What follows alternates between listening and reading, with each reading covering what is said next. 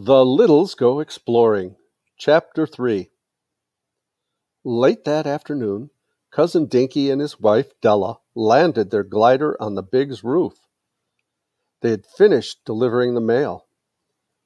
Cousin Dinky liked to visit the Littles at dinner time. The food was always delicious. Meals at the Littles came from Mrs. Big's kitchen.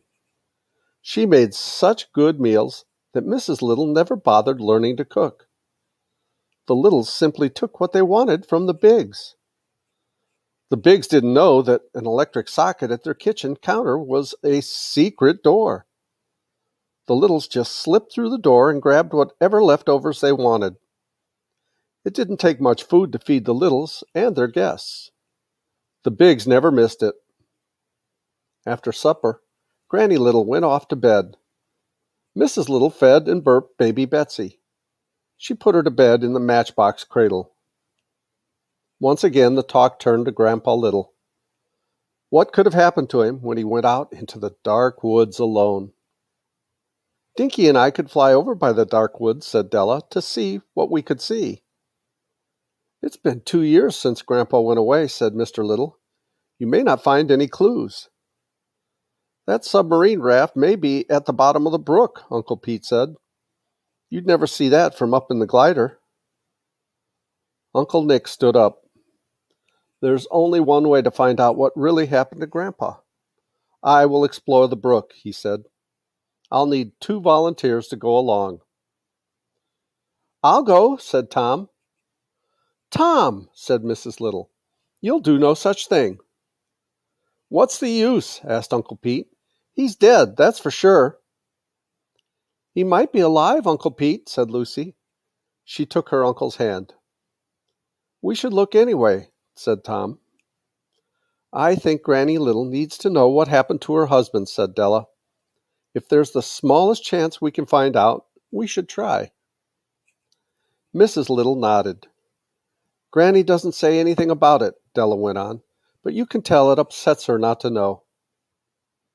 Suddenly, Mrs. Little stood up.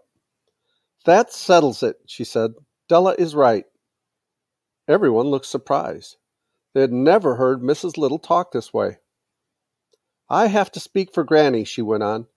She's not here to speak for herself. Now this is what we should do. Mrs. Little took a deep breath.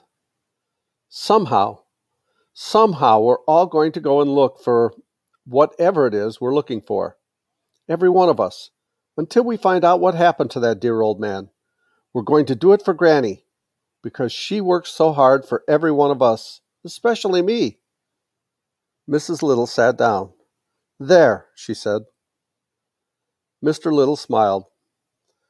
Mrs. Little has spoken, he said. Lucy kissed her mother. You were great, Mother, she said. Then it's decided, Uncle Nick said. Instead of a small 3-man expedition, as I suggested, we'll put together the biggest and best tiny people's expedition ever. Uncle Pete sat up. Well, if you're all set on going, I'll go too, he said. Someone will have to look after the weapons. There will be danger. We'll need to be strongly armed. Uncle Nick held up some maps. I'll map the way, he said. We'll search every nook and cranny of the brook. Hooray, shouted Lucy. Let's go and wake up Granny and tell her the news. The Littles are going exploring. And we'll read Chapter 4 in the next video. Please come back and join us. I hope you're enjoying the story, and I hope you reach down, click like, subscribe to our channel.